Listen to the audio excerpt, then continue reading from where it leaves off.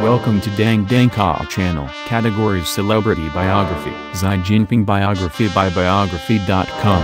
Xi Jinping is the top leader in the Communist Party of China and the President of the People's Republic of China. Synopsis. Xi Jinping was born June 15, 1953. His father was well placed in the Chinese Communist Party, CCP, but fell out of favor during the Cultural Revolution, and Xi had to start from the bottom. He worked up the ranks, touching all the right bases within the bureaucracy to become a major player in the Chinese Politburo. By 2013, Xi was elected General Secretary of the Communist Party, Chair of the Military Commission and President of the People's Republic of China. He has since accomplished his goal of cracking down on government corruption, although he has also been criticized for human rights violations and disruptive economic regulations. Early years. Xi Jinping was born June 15, 1953, the son of a well-placed Chinese Communist Party leader, Xi Zongxin, a former comrade of Communist China's founder Mao Zedong. Considered a princeling, someone destined to rise within the government due to family connections, Xi Jinping's destiny was altered when his father was purged from power in 1962. In 1966, Mao launched the Cultural Revolution, a socio-political movement intended to preserve true communist ideology and purge remnants of capitalist society. All formal education was halted, and Xi Jinping, at that time in high school, was sent down to work in a remote farming village for 7 years, doing manual chores and subsisting on rice gruel. It was there that Xi grew up both physically and mentally. Considered a weakling when he first arrived, he grew strong and compassionate and developed good relations working alongside the villagers. Though the Cultural Revolution was a failure, Xi emerged with a sense of idealism and pragmatism. Communist Party member. After numerous unsuccessful attempts, in 1974 Xi Jinping was accepted into the Communist Party. The following year he began to study chemical engineering at Beijing's Tsinghua University, earning a degree in 1979. From that point forward, he steadily rose through the ranks of the Communist Party. Between 1979 and 1982, Xi served in the Central Military Command as Vice Premier, gaining valuable military experience. It was around this time that he married his first wife, Klingling, the daughter of the Chinese ambassador to Great Britain. The marriage ended in divorce within a few years. From 1983 to 2007, Xi Jinping served in leadership positions in 4 provinces, beginning with Hebei. During his tenure in Hebei, Xi Jinping traveled to the United States and spent time in Iowa with an American family, learning the finer points of agriculture and tourism. After his return, he served as vice mayor of Xiamen in Fujian, where in 1987 he married folk singer Peng Luan, who also holds the rank of Army General in the People's Liberation Army. The couple has a daughter, Xi Mings,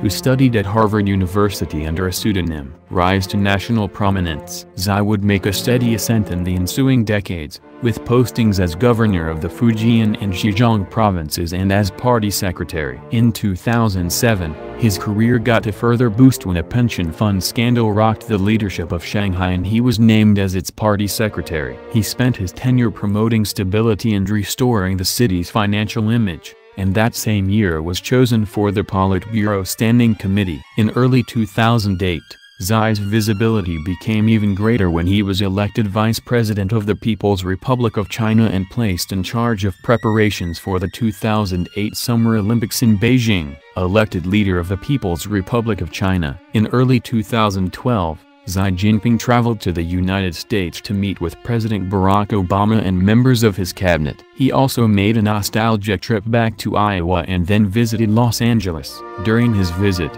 he spoke of increasing trust and reducing suspicions between the two countries while respecting each other's interests in the Pacific Asian region. Later that year, on November 15, Xi Jinping was elected General Secretary of the Communist Party and Chairman of the Central Military Commission. In his first speech as General Secretary, Xi broke from tradition and sounded more like a Western politician, speaking about the aspirations of the average person and calling for better education, stable jobs, higher income, a more reliable safety net of retirement and health care, better living conditions and a better environment. He also vowed to take on corruption within the government at the highest levels. He referred to his vision for the nation as the Chinese Dream. On March 14, 2013, Xi completed his ascent when he was elected President of the People's Republic of China, a ceremonial position as head of state. In his first speech as president, he vowed to fight for a great renaissance of the Chinese nation and a more prominent international standing. Achievements and controversies. Fulfilling one of his early promises,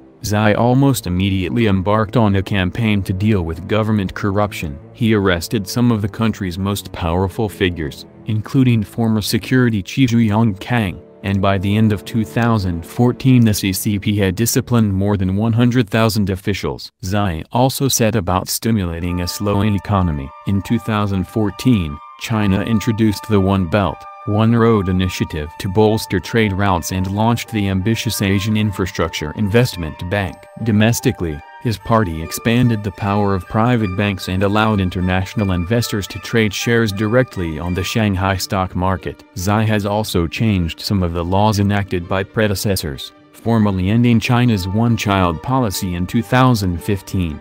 His elimination of the re-education through labor system, which punished individuals charged with petty crimes, was viewed favorably. However, the Chinese leader has drawn scrutiny for his methods. Critics have noted that his crackdown on government corruption mainly targeted political opponents, and the CCP has come under fire by human rights groups for jailing journalists, lawyers and other private citizens. Under Xi's reach, censors have sought to eliminate Western influence in school curriculums and limited the public's internet access. Xi has also overseen economic regulations that have reverberated beyond his country's borders. The government stepped in to prop up a sagging housing market in 2014, and suddenly devalued the yuan in the summer of 2015, despite promising during a trip to the United States in September that China would never manipulate currency to increase exports. Xi has been accused of that very approach. Global standing. As part of his goal to establish China as a 21st-century global superpower, Xi has pushed for military reform to upgrade naval and air forces. Already chairman of the Central Military Commission, in 2016 he added the title of Commander-in-Chief of its Joint Battle Command Center. In recent years, Xi has asserted China's naval capacities through the construction of artificial islands within disputed territories of the South China Sea. Despite his claims to the contrary, satellite photographs indicated that the islands were being used to house military developments. In July 2016, an international tribunal in The Hague ruled that China had illegally claimed those territories, although China refused to accept the authority of that ruling, while often at odds with the U.S. over trade issues. Xi has publicly acknowledged the need for China to cooperate with its Western counterpart on the issue of climate change. In September 2016, Xi and U.S. President Barack Obama announced they were formally adopting the International Climate Change Agreement reached in Paris the previous December to reduce emissions from the world's two largest economies.